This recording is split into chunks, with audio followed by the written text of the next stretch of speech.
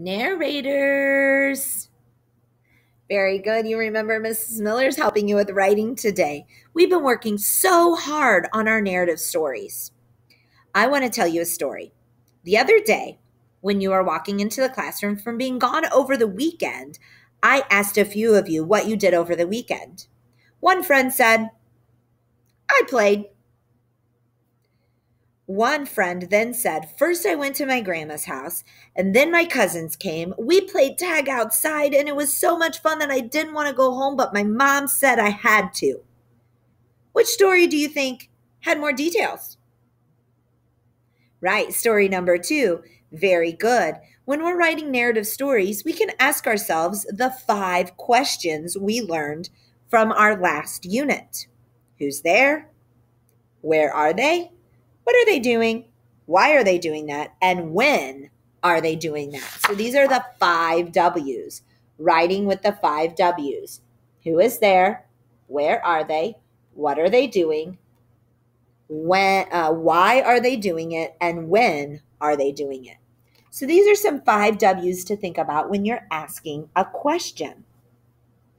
So think about this story. The dog is black. Now listen to this story. The big black dog was running and jumping. Which story has more detail? Which story answers some more of these questions? Right, we know the dog is big and we know the dog is black. So the second one is better. It gives us more details. The more details we have, the more exciting we think the story is. So if we know who's in the story with you, we know where you might be, we know what you might be doing, the story is more exciting. If I said, I went to the park, it was fun. Okay, yeah, right. But you could say, I went to the park and played with my friends. We played on the slide, and it was so big. It was so hot outside. I had a great time. That's a little more exciting. We learn a little bit more from that story. So that's what I want you to think about when you're writing. I want you to think about adding some of those details. Could be color words, could be your friend's name, could be asking or answering any of these questions. That would be a great thing to think about when you are doing your writing. All right, so remember we talked about the cake and the slice? And so I want you to just do a slice of the whole cake today. So when you're doing that slice, you're able to give us some more details when you are writing. Let's think about this one.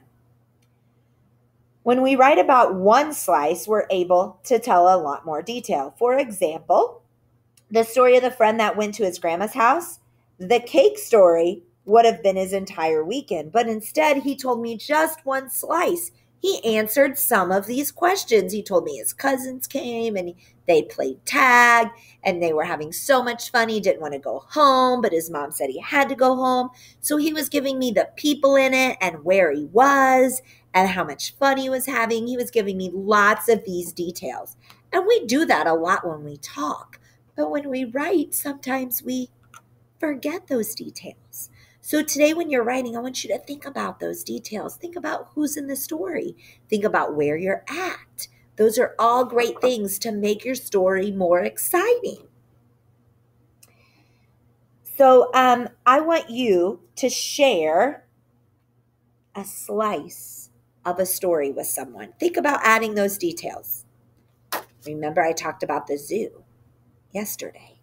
I could talk about going to Dairy Queen. That's my big story. But I really want to talk about my slice. That's my ice cream I got when I was at Dairy Queen. So I went to Dairy Queen with my family.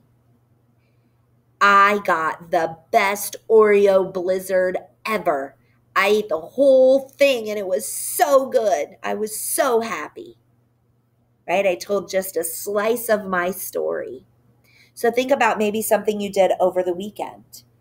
Or something your whole day yesterday. Instead of talking about your whole day, I want you to talk about just one slice, the funnest thing you did. Maybe you went outside and played. Tell me who played with you. Tell me what you played. Tell me about the weather outside. Maybe you had a really yummy supper. It was your favorite thing. that you eat and your mom made it for you? Tell me about that. Tell me what it was. Tell me if you helped her make it. Tell me how yummy it tasted. Those are the things that I want you to think about when you are writing. All right. So today I want you to really try and write another story and think about your slice and think about adding some of those details, some of those colors, some of those numbers, the people in your story, where it happened. Make that story super exciting for people. Okay? Make that story exciting for Mrs. Miller to want to read, to want to look at, to want to listen to. Because you do it when you talk. So now I want you to start trying to do it when you write. All right? So give that a try today. Make sure you share that with your teacher. And I hope you have a wonderful writing day today. Bye-bye.